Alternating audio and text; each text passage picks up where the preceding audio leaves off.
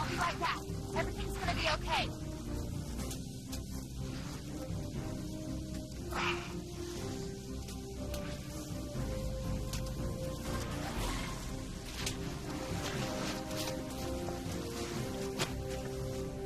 Let's take a look at that. Is it bad? Am I hurt bad? No, we just need to get it under control. What do you mean, get it under control? Well, blood loss from a wound can be controlled by applying direct pressure to the wound. That's the first thing we need to do. Take a clean pad if we have it and press it firmly against the wound and hold it there until it is controlled. Is this all I need to do to get the bleeding to stop? If direct pressure doesn't work and you can't reach the wound, try to apply pressure between the wound and the heart. Major arteries run very close to the skin surface at several points in your body. If you apply pressure to these points, you can restrict the flow of blood from your heart to your wound. If you're alone and you can't apply pressure by yourself, you can find something you can use to apply pressure to that point. Let's just make a tourniquet out of this. No, that's not a good idea. You should only use a tourniquet if you've applied pressure at the artery and the wound, and neither has stopped the bleeding. A tourniquet should only be used as a last resort. Every movie I've ever seen, the injured people get tourniquets. This isn't a movie. The reason a tourniquet isn't good is that you may stop the bleeding, but you may also lose a limb. If you don't get rescued right away, that tourniquet is going to restrict flow of blood to your entire limb. And without blood flow to the limb, it will be starved of oxygen. The bottom line is this. If you leave a tourniquet on, you can lose the limb. And if you release a tourniquet, that rush of blood into your limb may reduce your blood pressure enough to send you into a deep shock, the kind of shock you can't take care of yourself. But I think you're going to be fine. It's not that bad. How do you know so much about first aid? Actually, I don't know much about first aid. You see, first aid is something you do to stabilize yourself or someone else until you get professional treatment. Since we don't know when we're going to get rescued or if we're going to get rescued, we have to take care of our medical needs the best way we know how. It's survival medicine, not first aid. What do you mean we might not get rescued? I mean, you gave them the Mayday signal. Somebody knows we went down, right? How long is this going to take? There are no guarantees that we're going to get rescued in a couple of hours, days, or weeks. So it's up to us to take care of ourselves the best way we can, and that's survival medicine. Nothing reduces our chances of getting rescued more than having an injury.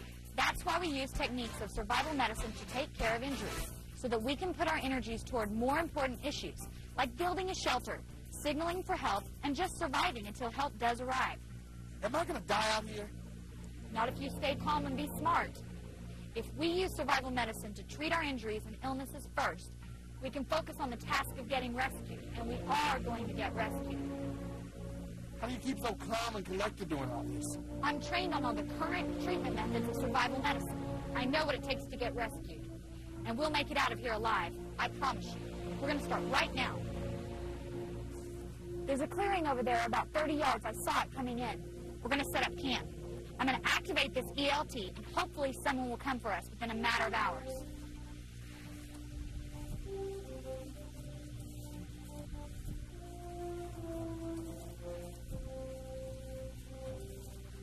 Hold it. Are you okay? You didn't hurt your foot when we landed, did you? Nah, just a few blisters I got running around the lake this weekend. And these shoes aren't helping. In a survival situation, it's important that we take care of something like that right away. Let's take a look at those blisters. Blisters can cause you a lot of grief if you don't take care of them right away. If you feel your sock or shoe rubbing, you need to stop and take care of that problem immediately. Hand me that stick so I can pop this thing open. Oh, no.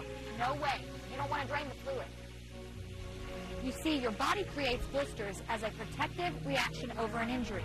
For this reason, you need to leave the blisters intact. We'll just protect them with a clean bandage. You definitely want to take care of your feet. You want to make sure that you keep them dry, even if that means stopping what you're doing and airing them out every now and then. Not only are your feet prone to blisters from walking, but you need to be careful of getting blisters on your hands, too.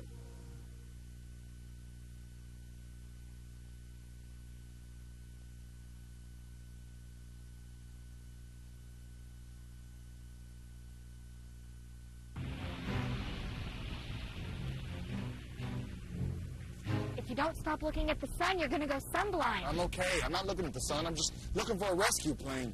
You may not realize it now, but sun blindness can sneak up on you. You can make it through the day without any trouble, only to be struck with burning, watery eyes, poor vision, and a headache as soon as the sun goes down. When you feel these symptoms, it's too late. You can expect an entire day of painful eyes or even blindness, and then all you can do to protect your eyes from further exposure is to lightly bandage them or stay in your shelter with your eyes shut.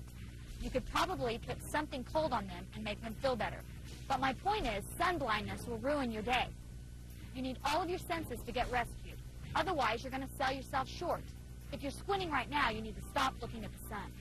Well, what happens when it's super bright out here and we don't have any sunglasses? You take a piece of heavy cloth, thin bark, or even a bit of aluminum foil. You just cut or tear a piece about 1.5 inches wide by 6 inches long and out. Out of that, you cut narrow, horizontal slits so they will be centered over each eye. Then you tie the strip over your eyes like a mask.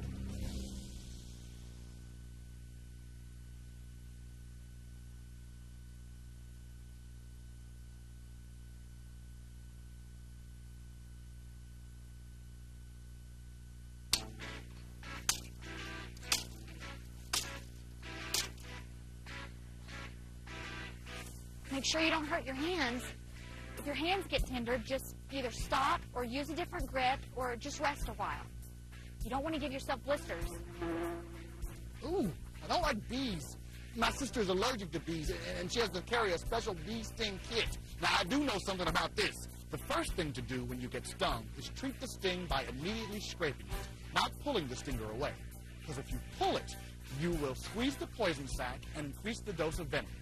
You'd be amazed how many people die in the United States due to stings from bees, wasps, and yellow jackets, just because people are allergic to them. Stinging insects actually end up killing more people than snakes do every year. Well, I can handle bees, but I can't handle snakes. Snakes? Snakes? What happens if a snake bites one of us? Well, not all snakes are deadly. But if you get bit by a venomous snake and you can't get medical attention, your best bet is to remain calm and drink plenty of water. If you go rushing around in a panic, that will only increase the circulation of venom in your bloodstream. And the whole movie concept of cutting a hole in yourself and sucking the venom out is not recommended anymore. Tourniquets are not recommended anymore. But we don't have to worry about that because no one's going to get bit by a snake. What about lizards? Actually, the only venomous lizards you need to worry about are the 2 species that are found in the North American desert, the Gila monster and the Mexican beaded lizard. And both of those are relatively sluggish and non-aggressive. You're not going to get bit as long as you look where you put your hands and feet. And if you do get bitten, just react the same as if it was a snake bite. Don't panic and drink lots of fluids.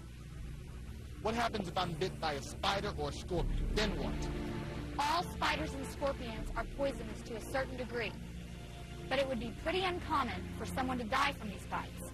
The only spiders that could really hurt you are the black widow and brown recluse. But again, you're not going to get bitten by these if you just play it smart and stay away from places where these creatures might be.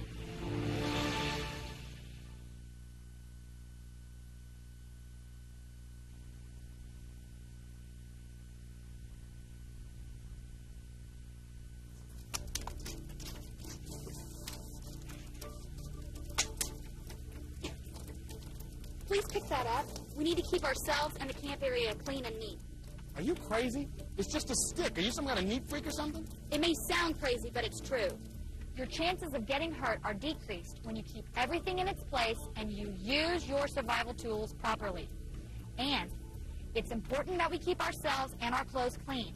By doing this, we reduce the odds of getting sick. Look, even if it seems like a low priority, it's very important. I can take a hint. Oh, holy smakies, I burned my hand! Quick, we need to cool the burned area. We can't waste any time. We need to get this hand in some cold water right now. Come on. We need to get that hand in some cold water so we can chill the injury before there's any more damage. If we don't get the temperature of your burn back to normal, the residual heat from your burn will damage even more tissue. Man, I really messed up. Burns are serious, especially out here. With anything more than a simple first-degree burn, where the skin is mostly reddened, dehydration and infection are likely to occur, and in that order. Pain and trauma to the circulatory system near the burn can cause shock. Dehydration is caused by the loss of body fluids in the burned area, meaning you will have to increase your water intake. The loss of skin, along with having favorable conditions for bacteria, pose a high threat for infection. What happens if it gets infected? Infection is almost uncontrollable in survival situations, but it takes a day or so for the infection to set in. Oh, no. Here, let's take a look. Is it bad? All burns, regardless of severity, are handled in the same way out here. Without sterile conditions and medical gear, we are very limited as to what we can do for a burn out here. Oh. We've already cooled it. Now we have to get it clean. That calls for a little soap and water. The trick is not to make matters worse by disrupting the damaged tissue. It is very important to keep the burned area clean and protected. We have to use the most sterile dressing we can find. Lucky for you, we have a medical kit with sterile dressing. Otherwise, we would be trying to boil some of our clothes to use as bandages. Oh, this really hurts. Am I going to be okay? Pain is just going to be a problem you have to deal with. But you're lucky this time. The burn isn't all that bad. Now listen, you're going to have to pay attention to me and remember what I tell you. It's life or death out here, and everything you do is going to impact our survival. So if you want to live, you're going to have to get smart in a hurry. There are no second chances out here. You're right. I'm sorry. Feels like you have a slight fever. Oh, goodness. Now I'm getting sick. Fever is simply a symptom of another problem, maybe even dehydration. In your case, it's a symptom of your burn. So there's nothing to worry about? I didn't say that. A fever can be a problem. So what can we do for it? The best thing we can do for it is to take aspirin according to the directions and drink plenty of water. Here, take these.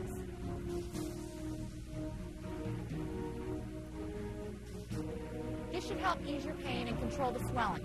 Don't worry, you're going to be all right.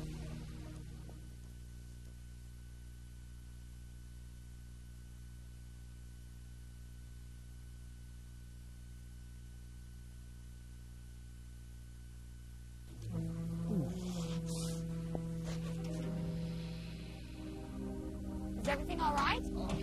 I just don't feel so good.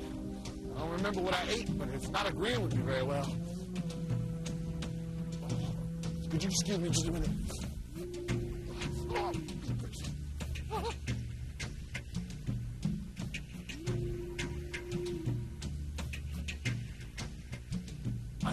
no, don't come over here. No, please go away. Oh, man, this is so embarrassing. Don't be embarrassed. Diarrhea is common in these situations. It can be caused by tension, eating unfamiliar foods, or intestinal infection from contaminated water. But believe me, I understand it's uncomfortable. It can keep you in those bushes all day long. But most cases of diarrhea are relatively easy to control. I don't have any medicine you can take, but I am going to get some charcoal from last night's fire. Believe it or not, it doesn't taste all that bad. Diarrhea can be harmful to you out here because it can make you really dehydrated. The only way you can combat this is by drinking lots and lots of water. A couple of teaspoonfuls of charcoal should help you get back into control, okay?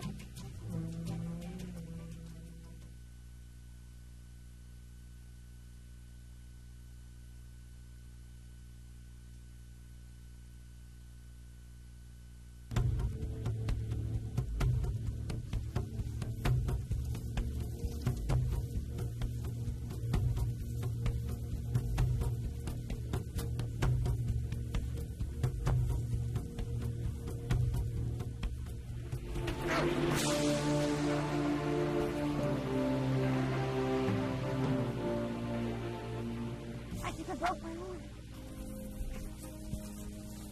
Are you sure? No, I'm not sure. It might be a sprain or a strain, or I might have dislocated it. Well, what's the difference? It really doesn't matter what the difference is, because the results are the same out here.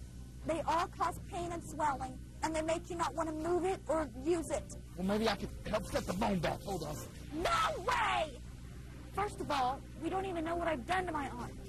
And second of all, if it is broken, You should never try to set a fracture or reduce a dislocation. That is a job for a professional. We just need to immobilize this injury and reduce the pain I'm feeling right now. And try not to do any more damage than what's already been done. Okay. So what do you want me to do? I'm going to need you to take your belt off. Huh? Your belt. We're going to use your belt to make a sling. Hand, arm, and shoulder injuries can be immobilized sufficiently with a simple sling. You can use belts, rope, pieces of clothing, anything that you can use to form a loop around your neck that will support the damaged arm. With a little patience, you can make a sling with one hand. But fortunately, I have you to help me out. Can you help me out?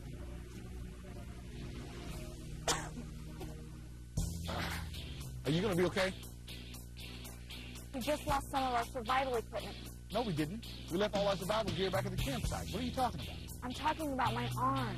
Injuries like this are just like losing a piece of survival equipment. Because it's going to be hard for me to light a fire and help with rescue efforts with the use of only one arm. Man, what would have happened if one of us had broken our leg? Oh, if I'd broken my leg, we'd be in big trouble right now. We would have to figure out a way to make a splint.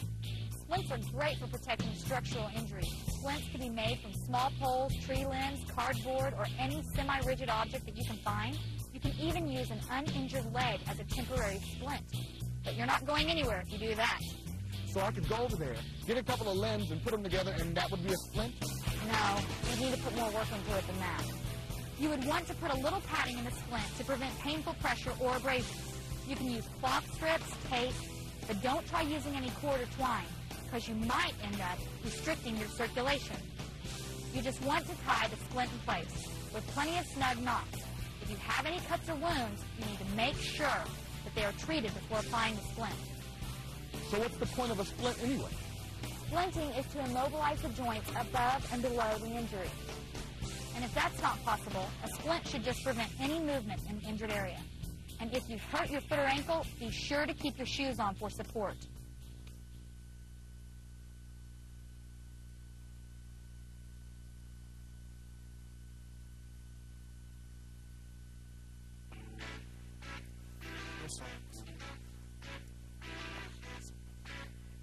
Oh, sorry, you're in pain. My arm really hurts when I move it this way. Well, don't move your arm that way. You're exactly right. The pain is telling me I shouldn't move my arm like this. Pain is our body's way of reminding us that we need to rest a certain part of our body. Under normal conditions, this is a good thing. But when our life depends on our ability to deal with problems out here in this survival situation, we may have to ignore that warning. But serious pain associated with injuries is a separate problem in itself. What do you mean? Being in a great deal of pain can keep you from doing what you need to do to get rescued. You seem to be handling it pretty well. Different people have different sensitivities to pain. For me, I'm looking at this pain as a temporary discomfort that can be tolerated.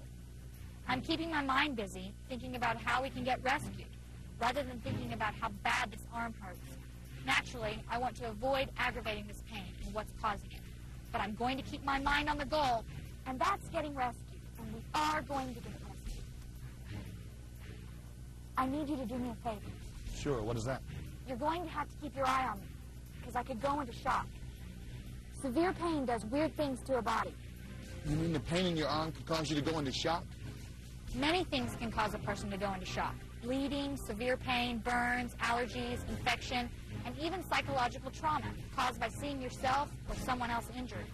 Regardless of the cause, the result of shock is the same. If you've ever experienced shock, it's highly unlikely that you'll forget the symptoms. You feel lightheaded, weak, and nauseous. It is sort of a surreal feeling. But that's only what it feels like. You need to pay attention to what it looks like. If I were to go into shock, you could tell, because my skin will be cold and clammy, my breathing will be a little crazy, it may be quick and shallow or irregular, and it may even cause me to gasp for air. My pulse will be weak and rapid, I'll be nauseous, and I may vomit. And most likely, I'll have some type of mental confusion. There are more severe symptoms than this, but the idea here is if you don't catch and treat the symptoms of shock, then situations will get a lot worse. That's why it's important for you to watch me closely. What happens if you go into shock? How do I treat the symptoms? The standard way of treating shock is to control bleeding, if there is any. Drink plenty of fluids, but don't try to give someone water if they're unconscious. You'll drown them. Try to lay them down, preferably with their head slightly lower than their feet. And have them rest until their symptoms pass. If they have a head injury, you would need to elevate their feet without lowering the head, and keep them warm. Use extra clothing, sleeping bags, blankets, whatever might be available to maintain their body temperature. Look, I don't want you to go into shock, because I don't think I can do this without you. Ever since we crash landed, you've been taking care of me and doing everything right, and I've been doing everything wrong. Remember, our situation is not permanent. The ultimate goal here is to get home. We are going to get home. Besides, you basically know everything there is to know about survival medicine. We are the doctors out here. You just have to look out for each other. Did you hear that? Here, help me up.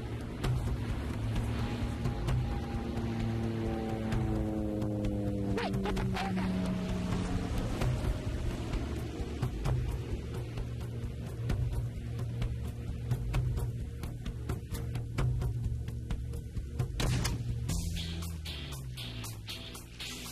Can you believe that? They're coming?